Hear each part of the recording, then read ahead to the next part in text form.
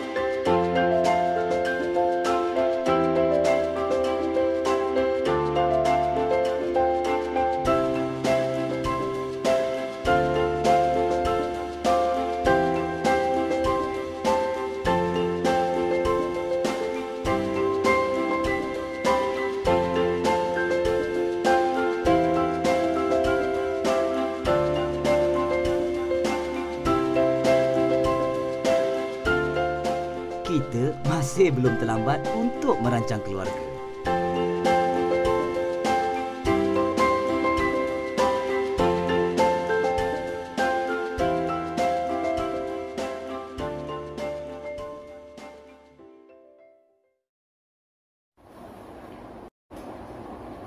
Assalamualaikum warahmatullahi wabarakatuh, and a very good morning to everyone. As you know, my name is Mohamad Lutfirrahman bin Kamaruddin from the DBS 60 class. I will explain and tell everyone about this contraceptive pill in the form of health aspect. Before that, I want to clear something to everyone, because some people are too afraid to take this family planning pills or contraceptive pill because they were too trusted and believed by the mythos. First, people are going to questioning and asking about eating this family planning pill. Are not they afraid of getting fat later?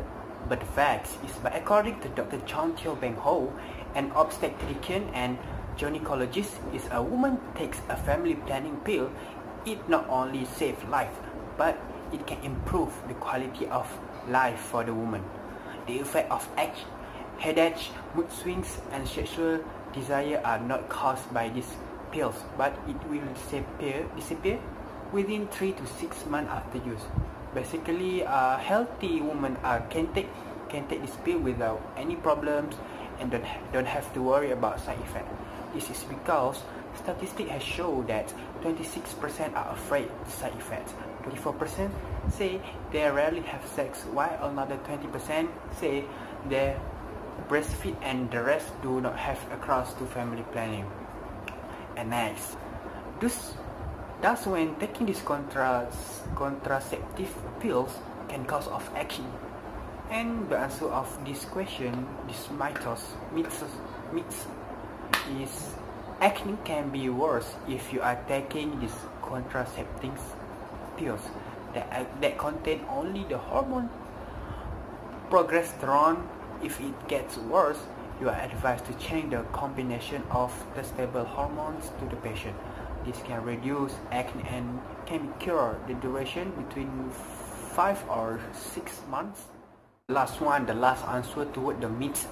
When people questioning about the risk of heart attack and stroke, I want to counter about this question and statement that these contraceptive pills, please don't be mistaken. The impact on the woman is not because of family planning, but women over the age of 35 are at risk for a heart attack. It is similar to women suffering from high blood pressure and obesity, especially the body mass index over 35. Do not easily believe the myths. My advice to everyone is, if you are over 35 or have had any illness, you should consult your doctor prescription. While some contraceptive pills can be purchased from a pharmacy, it is advisable to seek advice from those who are more knowledgeable than you if you intend to start taking them. And if you want to make sure or not sure about something, better you ask your physician to make it safer. Okay, now I will explain about the advantage and benefits when using these contraceptive pills other than prevent pregnancy. The first one are reducing the risk of having uterine content. In addition, it can be helpful if there are period problems such as multiple period pain, and PMS. You know PMS? After that, it also reduces the risk of developing uterine and ovarian cancer. And the last one is when a woman is already menopause. This family planning pill can reduce bone density, which is a fragile bone. Then, we do not forget, when there are advantage, they must have disadvantage or bad effect toward these contraceptive pills. It's like pros and contras. There are 3 disadvantages when using these pills.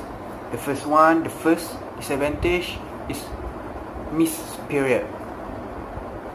Like in contrast to the side effect mentioned above, some women do not come to menstruation at the right time. If anything, it's just a few very small points. Although menstruation can also be affected by stress, illness, travel, or health problems such as the thyroid. Taking contraceptive pills can also be the cause of this problem. To be sure, do a pregnancy checkup next month and ask your doctor if your menstrual cycle is still abnormal. Next, is dizziness. For example, there are some people feel nauseous after taking the first pill. However, symptoms usually diminish after a while. Taking contraceptive pill with a bit of food sleeping and help you with this problem. However, if nausea gets serious and causes severe vomiting, please consult your doctor before proceeding with your next pill. And the last disadvantage about this pill is headache and it likes. According to a source, sex hormones have effect that can contribute to headache and migraine. Each type of pill and the specific dose of hormone it contains can cause different headache. If the headache persists and worsen, ask your doctor if you should consider alternative contraceptive. That's all from me to explain about this contraceptive pill, and I want to advise toward everyone to stay safe and take care wherever you are. Please stay healthy and I love you. Assalamualaikum warahmatullahi wabarakatuh. Bye.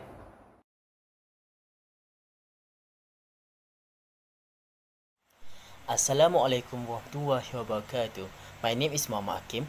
Today we want to discuss about Islam perspective about hormone pills. Islam encouraged its pupil to marry. Rasulullah SAW also encouraged his pupil to marry a woman who was able to give a full love and able to give a birth. Every marriage, a child has a housewife, but because of a thing like economic problem and so on, we have to delay pregnancy. Nowadays, there are many types of pregnancy planning method can be an option. Various method can be introduced, including implant, contraceptive, and injection. Contraceptive pill, or better known as contraceptive pills, has a way of preventing popularly in pregnancy among Malaysian women. However, there are still many Malaysians who want still suspicion of using contraceptive pills, and there are still some misconception about it. In Islamic also teach us how to prevent a pregnancy, such as Ta'zim al-Usra, which is giving birth to a wife on a specific date and time. The purpose of arrange a pregnancy schedule according to which of a pause. The second one, annual conclusion, with a woman and the man is turned off. And the third one is azal, which is suppress or even prevent male sperm from entering woman ovary. Although Islam was always wanted many population, in some case is possibility that for a couple to plan for their family by using the system. However, there are a few reasons must be included for someone want to use that method. The four reasons be highlighted in the Islam, which is the first one, so that the mother have enough time for the next child, and the first breastfeeding period in the 2 years per of in teach in Al-Quran. The second one, if the mother is physically weak, she will not able to give a birth. The third one, if the mother or father have disease that can be effect to an unborn child. The fourth one, there are economic reason for a family, such as a property. in particular by Hijatul Islam, Imam Ghazali, have some words about this, which mean is worry about plunging into the valley of suffering because of the child rearing. Okay, what is the actual content of contraceptive pill? The contraceptive pill is called a hormone pill. Yes, this is a pill used by the mommy group to get a fair skin and beautiful body as a real woman. It contains estrogen hormone and some of combination with progesterone hormone, which help people to prevent pregnancy. Most Islamic scholars include responsible bodies which is a Federal Territory Islamic Religion Department Jawi and the Selangor Islamic Religion Department JAIS believe that the law of taking contraceptive pills should be subject to the concept of the husband. Citing an excerpt from the local newspaper, Dr. Hazina Hijraj said that Islam do not ban indefinite pregnancy prevention method, this including contraceptive pill injection or condom use. According to her, it only serves to delay the preventers so that the couple is better preparation and is not for permanent. Also, there is a sense of unacceptable if we view the birth of baby as a limitation of our substance. It also cannot be continued if harmful to your or your household. Thank you. Kesimpulan yang dapat kita ambil daripada perbincangan dan kupasan yang dipaparkan sebentar tadi, dapatlah kita fahami bahawa family planning dan penggunaan pil perancang bukanlah satu tindakan yang menidakkan rezeki daripada Tuhan, tetapi adalah salah satu kaedah perubatan yang memberi manfaat kepada sesetengah pasangan yang menghadapi kesulitan dalam kehidupan rumah tangga. Terima kasih kerana menonton rancangan dokumentari ini dari awal sehingga ke akhir rancangan. Sebarang maklum balas bolehlah ditulis di ruangan komen. Akhir kata, segala yang baik itu datang daripada Allah dan yang buruk itu datang daripada kelemahan diri kami sendiri. Akhir kalam, Assalamualaikum warahmatullahi wabarakatuh dan salam sejahtera.